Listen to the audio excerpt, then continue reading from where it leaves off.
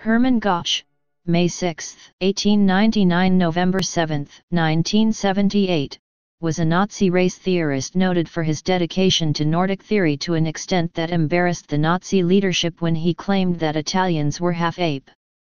Briefly adjutant to Heinrich Himmler, his career was later stalled by Himmler himself.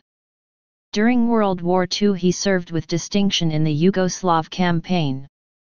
After the war he remained devoted to Nazi ideology and Holocaust denial, claiming that Jewish deaths in the Holocaust were exaggerated and becoming an activist in the neo-Nazi Deutsche Reichspartei. His life and ideas were recorded by his politically unsympathetic son Siegfried Gauch in a memoir which was the first significant example of the genre of father memoirs written by the children of former Nazis. Early life. Gauch was born in Espanol. His father was a farmer, who died of malaria in Africa when Hermann was 14. From 1913 to 1917 he studied at Kaiserslautern and Augsburg. In 1917 he joined the German army, participating in the late stages of World War I. He was badly injured at the Battle of Soissons in 1918 and captured by American troops. He escaped from a French prison camp in 1919. In the post-war years Gauch trained to become a physician, qualifying in 1924. In 1922 he joined the Nazi Party, becoming a member of Rudolf Hess's SA unit. In 1924 he participated in the assassination of Franz Joseph Heinz, leader of the separatist government of the Palatinate. At this time Gauch was closest to the circles of the Nordicist and Neopagan faction within the party led by Himmler, Alfred Rosenberg, and Walter Dahr. After the Nazi Party was disbanded following the Beer Hall Putsch, Gauch's party membership lapsed. He did not renew it in 1925 when the party was re-established because by that time he was employed as a doctor in the Handelsmarine, Merchant Marine, and later the Kriegsmarine, which precluded party membership. He rejoined the party in 1934, also becoming a member of the SS. He was briefly Himmler's adjutant for cultural and racial affairs, but was not a success in the post. He resigned from the SS in 1935 after marriage became a requirement for membership. His application to rejoin in 1937 was turned down by Himmler personally. Theories. Gauch remained close to Dahr, whose vision of the agricultural self-sufficiency of Nordic peasantry he shared. He wrote 6 books of race research while a member of the SS, expressing both anti-Semitic and Nordicist ideas, emphasizing them to an extent that was extreme even in Nazi Germany. He insisted in 1933 that the fact that birds can be taught to talk better than other animals is explained by the fact that their mouths are Nordic in structure. He further claimed that in humans, the shape of the Nordic gum allows a superior movement of the tongue, which is the reason why Nordic talking and singing are richer. In 1934 his most important book New Foundations for Racial Research was published. Gauch argued that we can advance the assertion that at the base of all racial science there is no concept of human being in contradistinction to animals separated by any physical or mental trait. The only existing differentiation is between Nordic man, on the one hand, and animals as a whole, including all non-Nordic human beings, or sub-men, who are transitional forms of development. It has not been proven, moreover, that the non-Nordic man cannot be mated with apes.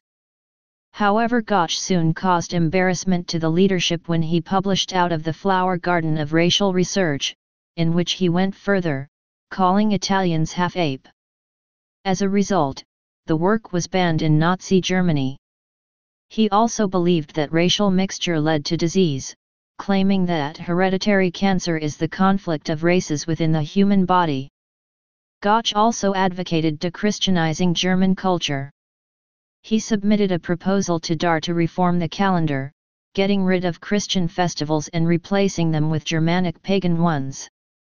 The proposal led to a protest from the future Pope Pius XII. He also proposed that Charlemagne, known as Karl the Great, Karl der Grosse, in German, should be officially renamed Karl the Slaughterer, because of his wars against the pagan Saxons in the name of Christianity. He was instrumental in the creation of a memorial to pagans murdered by Charlemagne in the massacre of Verdun, which was erected in Verdun an der Aller in 1935. World War II. Gauch enlisted on the outbreak of World War II, serving initially in the Luftwaffe, but was later invalided out after damaging his spine in an accident during a training flight. He subsequently claimed that he had suggested to Himmler the policy of Germanization in Poland, by absorbing racially suitable Polish children, who showed Nordic characteristics. On October 13, 1939 he took custody of downed RAF officer Harry Day, with whom he remained in contact after the war.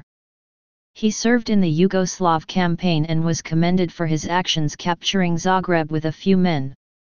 He then became a doctor with the 23rd Luftnachrichten Regiment.